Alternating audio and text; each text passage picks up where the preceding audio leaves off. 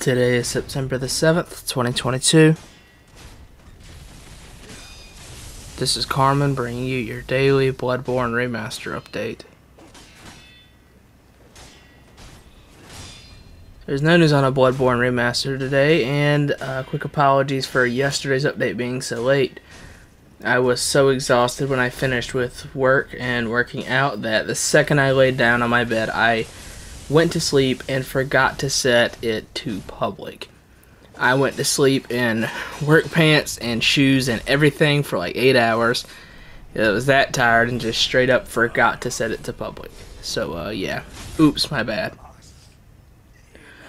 And that has been your daily Bloodborne Remaster update for September the 7th, 2022.